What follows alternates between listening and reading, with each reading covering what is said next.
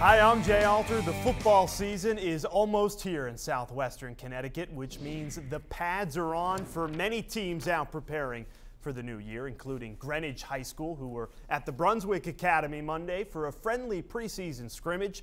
Cardinals captain Mike Cece says friendly competition is the best way to improve.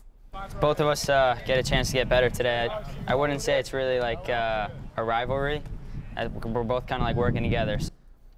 Greenwich starts its season on September 10th, like most schools in southwestern Connecticut. And the team with the X on its back entering this high school football season, Darien. The Blue Wave finished last year #1 in the state with an undefeated 12-0 record.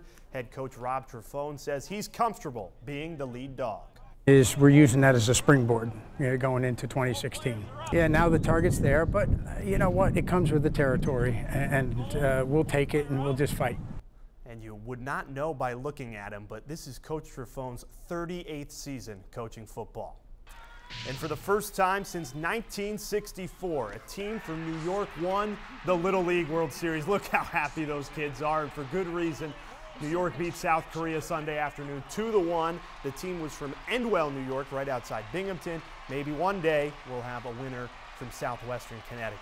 Hometown sports, today's the first day of the U.S. Open, and hey, we know him. It's News 12 Connecticut's Damian Andrew and his oldest son, Aiden, in attendance. Awesome. They had a great day. Spoke to Damian this afternoon, and great experience. Please send us your hometown sports videos or pictures to News12CT at news12.com. So I used to live in Endwell, New York when I worked in Binghamton. Really? That's why I was like, oh, that's so great. That's Very awesome. Cool. Yeah. Very cool. Okay, thanks.